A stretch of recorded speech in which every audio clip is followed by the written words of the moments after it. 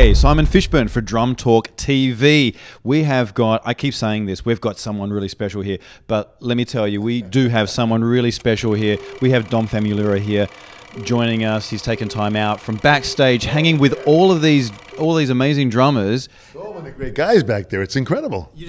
I know you want to get back there, so we'll only keep you for a little bit, but thank you so much for joining us here in Long Island, Amityville. This is his birthday, John Bonham. So how did you get involved in this? You know, I am such a fan of Bonham for all these years. And Bobby Rondinelli had called me up and said, listen, Brian's putting this show together. Brian contacts me. Dom, can you do it? I said, guys, I can only do the Long Island day because I just got back in from Mexico and I leave tomorrow for Vancouver, Canada to continue performing. I said, but guys, I want to be there, man. So to be a part of this and the amount of drummers that are here that are playing who were influenced by John and the power that John had through his playing was pretty magical. That all these different drummers have stolen a piece of Bonham with them. That as I traveled around the world, and I was very good friends with Jeff Porcaro, and Jeff was a huge, huge fan of Bonzo, and of course, the Porcaro Rosanna feel came from Bonham's Fool in the Rain. So I mean, it was really a part of the whole groove of it. So that lineage of this great player has continued on, and Bonham, who was a great fan of Buddy Rich and Joe Morello, who I knew very well, those two guys. I mean, it's just amazing to see how this whole thing kind of gets through. And it's a wonderful evening, and these guys, the band is phenomenal. Oh yeah, the band is. Shut up, right? Serious. It's pretty magical. You know, Bonham, I mean, to celebrate, he would have been 65. Yeah. And we lost a great soul, we lost a great spirit, but you know what? The legacy that he left in his playing and the depth, and myself as an educator, every day Bonham's name comes up.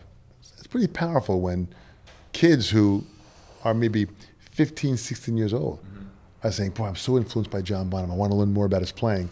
And I get a kick out of that because I said, well, here's this wonderful talent that has weaved itself through generations and generations and continues to influence. Yeah. It's unbelievable. Yeah, yeah, and it's like he's like a steamroller. It's just like a freight train out of control. There is no end. He's just going to keep going. Absolutely. But you know what's great about what Brian has done here? He's brought all these different drummers together.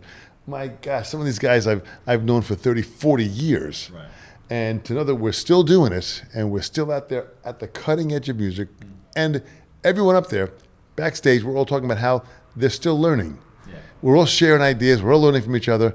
That to me is the ultimate of passion, where everyone is still open-minded to learn, to grow, and to be a part of this wave of drumming that is so powerful. As I traveled around the world, last year I traveled to 20 countries. Wow. I flew 128,000 miles on Delta Airlines last year. It's intense. Yeah. And with all the countries and the people and the drummers that I meet and the festivals we play, like I'm going back to Australia for Frank Corniola, Australia Ultimate Drummer Weekend. We'll do it, and we'll do all the cities. We'll do Melbourne, we'll do Sydney, we'll do Adelaide, we'll do Brisbane, we'll do Perth, all the drummers that are there. It's so powerful. And no matter where I go on this planet, Bonham's name comes up. Unbelievable.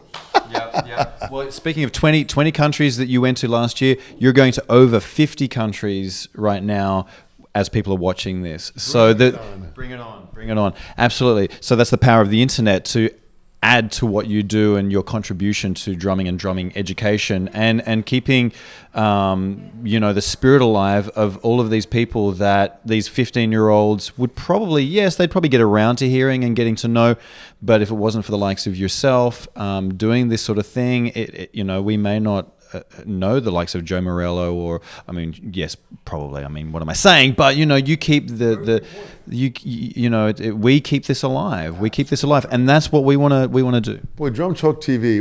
What I'm impressed about it is the fact that it allows us to continue the lineage of this great playing. And these great teachers that I had before me, the Joe Morellos, the Jim Chapins, the Al Millers, these guys who were just, you know, Louis Belson, these guys were great, Ed Thigpen, Papa Joe Jones, Max Roach, these guys were great teachers, Shelly Mann, names that you go there and do the research and find out who these guys were because they have influenced us all, and they are continuing to influence us. So to me, the lineage is so important to keep this thing alive. Share it, pass it on as we stand on the shoulders of these great players so we can seek and see a little higher. That's the power of what we're doing, and that's the power of what you guys are doing at Drum Talk TV. Keep it going. This is great. Together we shall do it. Absolutely. So what song did you play tonight?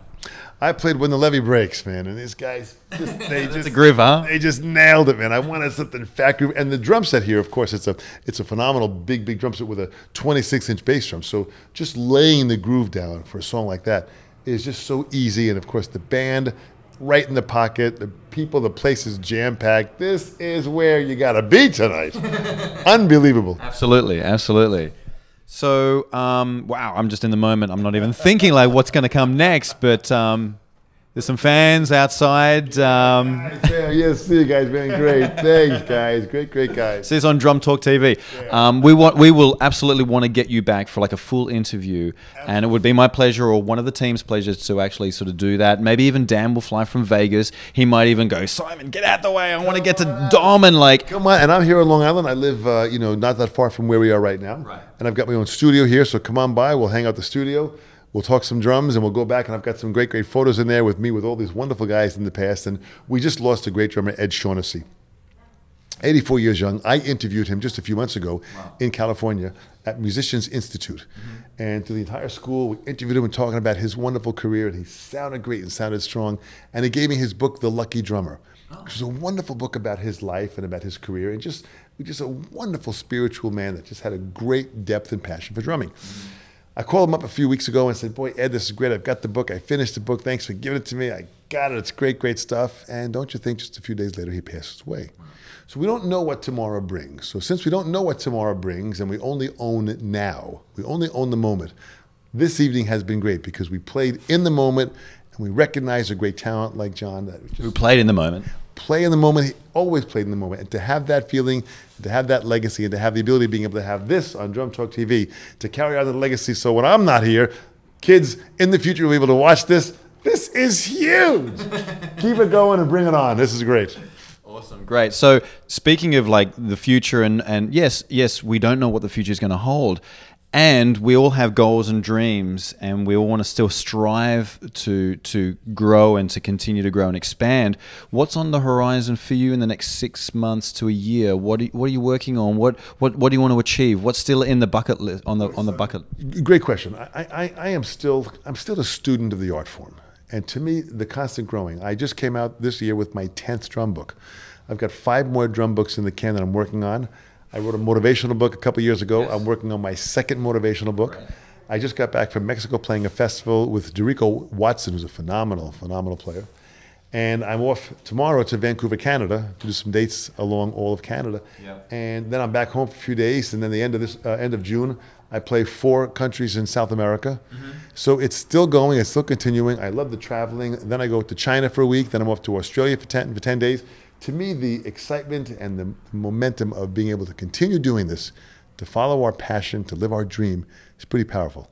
And that's what John Bonham inspired. Play music, love what you do, keep it going, and God willing, we'll be able to do this for a long time. Yep. Pretty powerful. Absolutely. Well, I think that wraps it up for you couldn't have ended it better. I think so. Thank you, Dom, for your time coming from Amityville here in Long Island, New York. Drum Talk TV, bring it on. Go to the website, check it out. Keep in touch, and I'll see you somewhere around the world. And your website is now coming up on the bottom of the screen. So if people want to get in contact with you and find out where you're doing your concerts. Thanks. But why don't you just tell them what that is? DomFamularo.com. Real simple, myname.com. It's so exciting to be able to communicate with people. I tell everyone, email me, keep in touch. Come on, let's get together. And like I said, I'll see you somewhere around the world, I'm sure. All right. Peace out, guys. Thanks. Bye-bye.